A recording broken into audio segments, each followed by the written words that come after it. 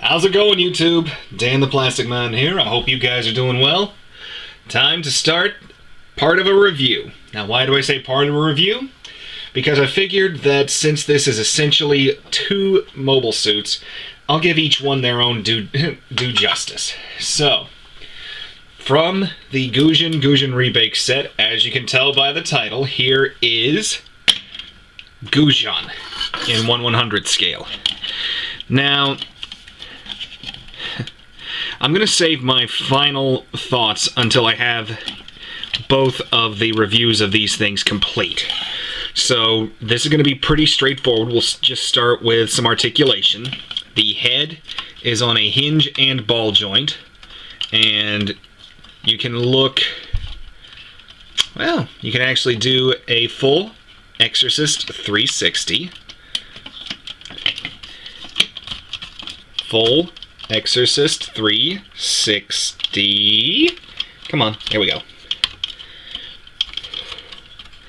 You can look up, you can look down, very minimally.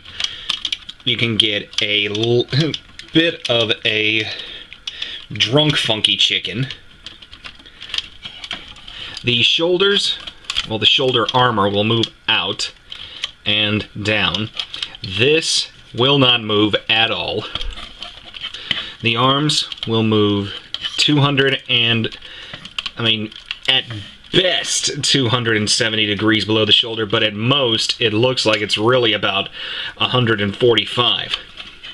The arms will rotate below the shoulder, and then the elbow will give you a little over a 90. The wrist will rotate and wobble, and that's it for arm articulation. And this is also one of the accessories that the Gusion has with the submachine gun. The torso will move left to right, that's full. You're not going to really get any kind of ab crunch motion. The skirts will come up, and you can see how far spaced out the legs are. The legs will come that far forward, and they will come this far back. The knees, you can get that, which is, by Ben standards, that's a 90, but still.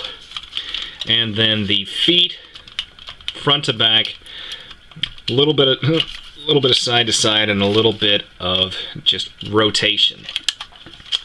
Now, I already showed you guys one of the accessories.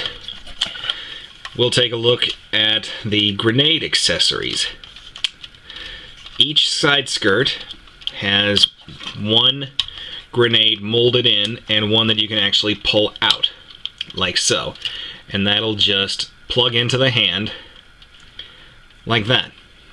So you can have him trying to look like he's getting ready to throw this. Posability, as can be seen, is not the greatest. And then the final accessory, well, let me show you the storage system for the machine gun. As soon as I get this hand open. There it is. The gun can be stored back here on the back skirt. Flip that down. Drop the gun in. Oh, and drop. And just for, I don't know, purposes, there's the extending stock. And the main accessory that Gusion is known for is this huge Gundam hammer, probably modeled off Mjolnir from Thor and the Avengers. But clamp the hammer into the hand, put the hand in the wrist, and watch as the weight of this thing tries to pull the Gundam over. This is, you can hold it like, he can hold it like this, but it is, yeah. So this is gonna be stored on his back. I'll go ahead and put the rifle back in hand.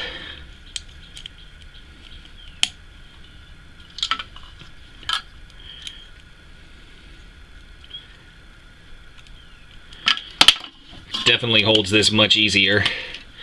Isn't that right, Donatello? Oops. Sorry. Yeah.